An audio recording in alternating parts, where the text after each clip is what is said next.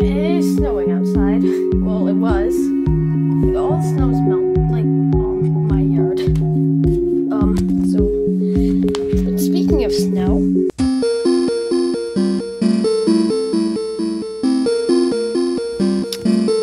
yeah, I'm really liking that.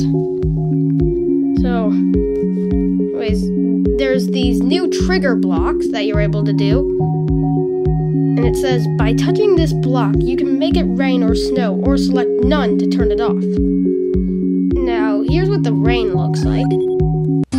So you need to step on this block for it to trigger. Now, this is really cool.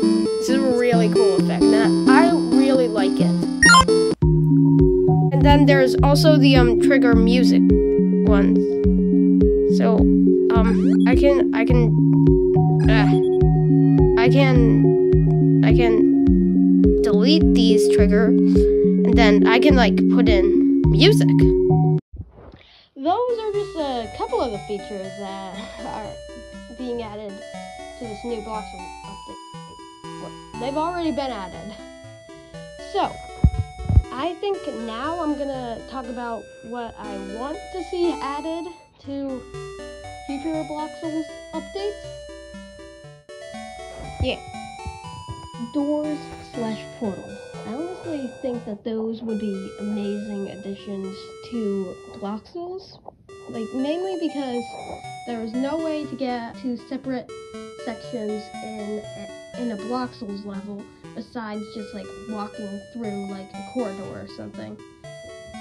And it's really annoying because like in games like Among Us, you actually have a field of vision, though in Bloxels, and actually in this new Bloxels update, your field of vision is really big, and there aren't like any shadows that prevent you from seeing certain sections of a level.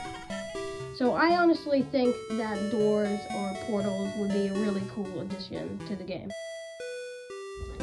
More character animations would be great. It's kind of weird that there aren't any more character animations besides just idle, walking, jumping, and falling. It would be great if there was some kind of swimming animation or attack animation. Or possibly even a double jump animation.